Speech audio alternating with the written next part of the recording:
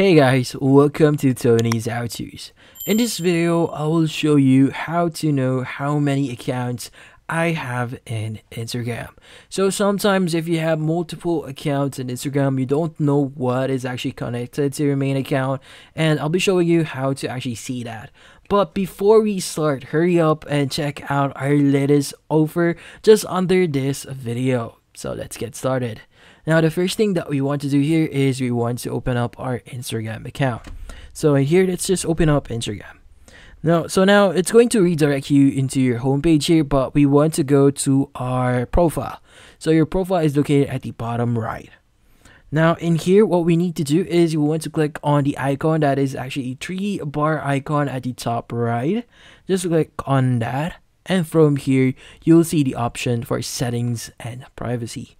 Now in here, you'll see the option for account center. Just click on that. And from here, you'll be able to see the profiles option. So just click on profiles.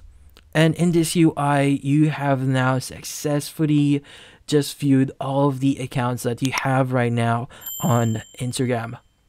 So if you're wondering where did this accounts actually came from, so whenever you actually log in into your mobile phone here, so for example an account is actually logged in on your mobile device, you'll have the option to actually connect that account to your other accounts. As you can see right now, I have 3 accounts that is actually connected to our main account here. And when we click on add accounts, you'll also see other accounts I also have that is not actually connected into my Instagram account. So this is actually a great way for you to view the accounts that is connected into your account.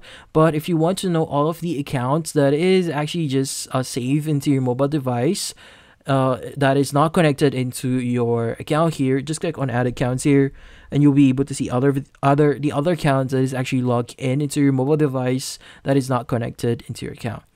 And that's about it. So it's actually really easy. Just follow the steps that we just shown you. So thank you for watching. If you have any questions, feel free to ask in the comment section. If you enjoyed this video and found it helpful, you could use the link in the description to subscribe.